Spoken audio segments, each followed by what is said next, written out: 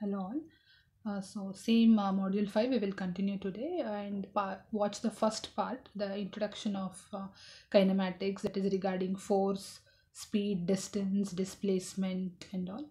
So here in this session we will see some more definition, basic definitions. That is, I'm starting with the motion.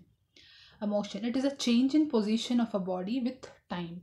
A motion can be described in terms of the distance moved or the displacement. Okay, the concept is, in physics, a motion is a change in position of an object with respect to time, right?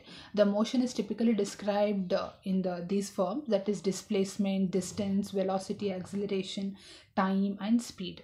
Okay, motion of a body is observed by attaching a frame of reference to an observer and measuring the change in position of the body to the relative to that frame. In the last session we have seen the relative motion. I have told about relative motion, so this is the definition for a motion.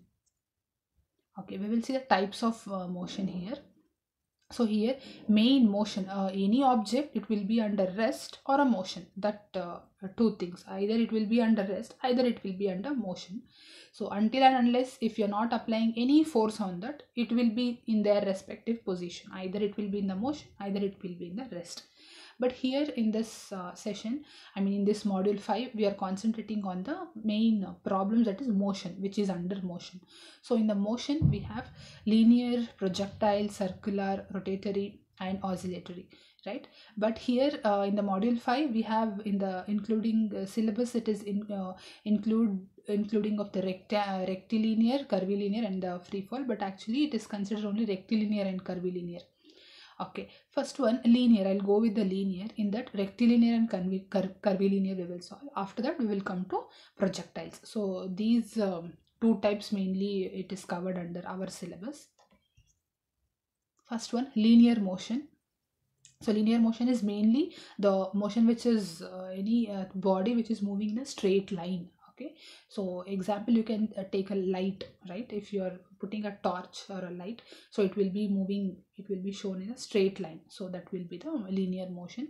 When a body moves in a straight line or a curved line with all its parts moving the same distance in the same direction at the same speed, so that will be comes under it will be the linear motion.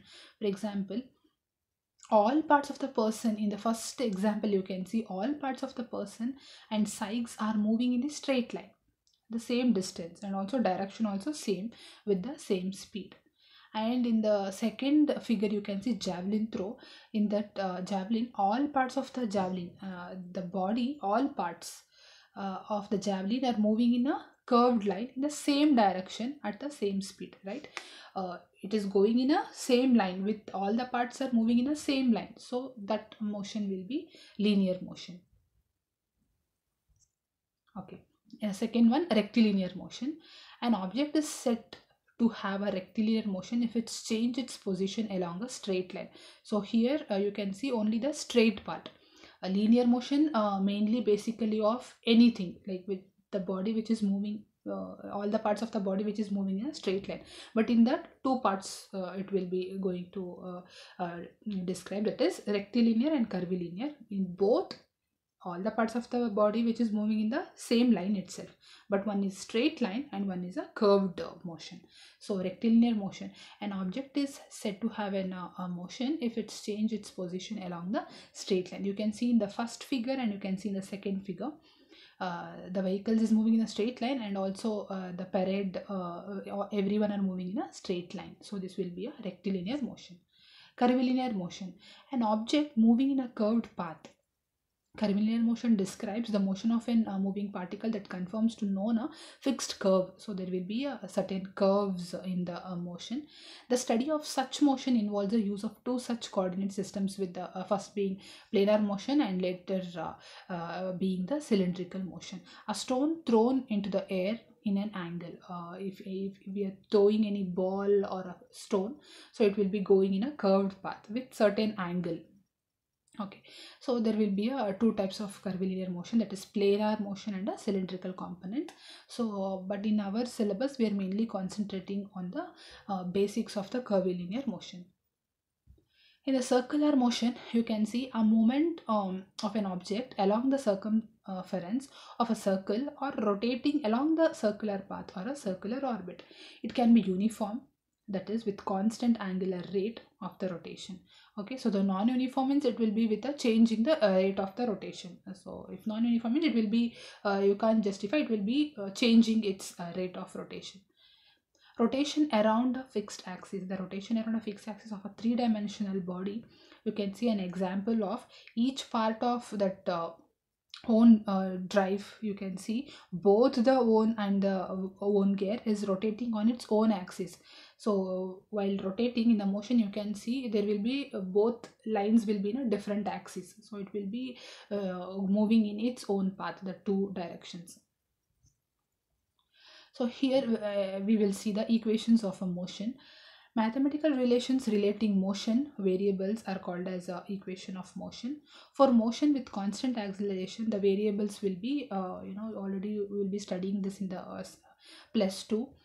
So displacement, yes, initial velocity v, final velocity u, constant acceleration a, that is small a, time taken t. Equations of motion by graphical method. That is, the motion of a body moving with uniform acceleration can be described with the help of three equations called as equations of motion.